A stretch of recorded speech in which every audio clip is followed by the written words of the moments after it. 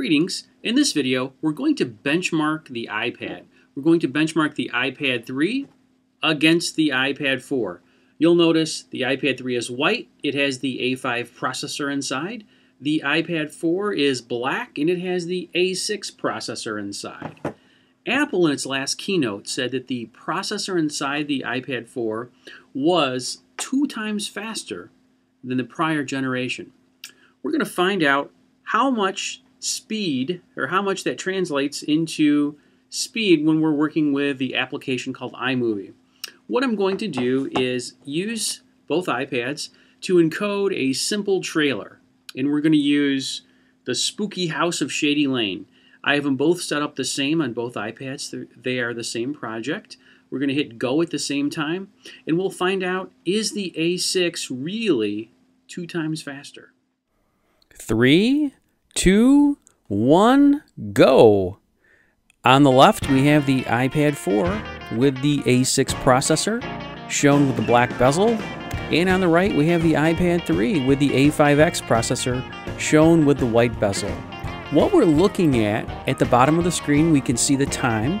The encoding time elapsed. Time 0 is when we hit go. And in the center of each iPad screen is a little white status line. And as that line moves from left to right on both screens, that shows the total completion of the encoding of the movie.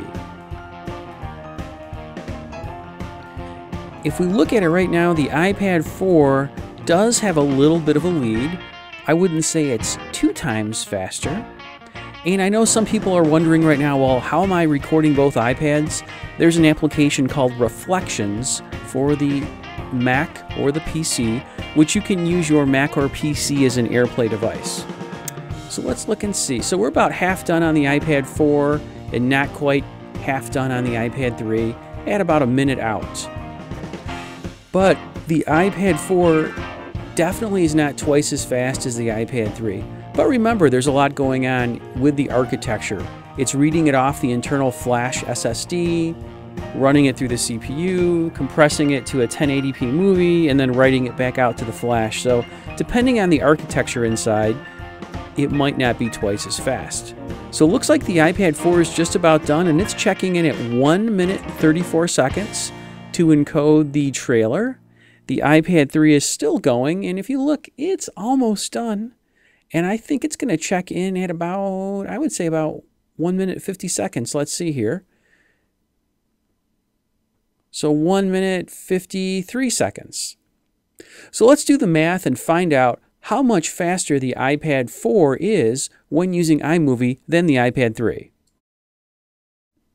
So the iPad 3 rendered the trailer in 113 seconds and finished second, and the iPad 4 rendered its trailer in 94 seconds. It clearly won, but it was only about 16.8% faster when using iMovie encoding at 1080p.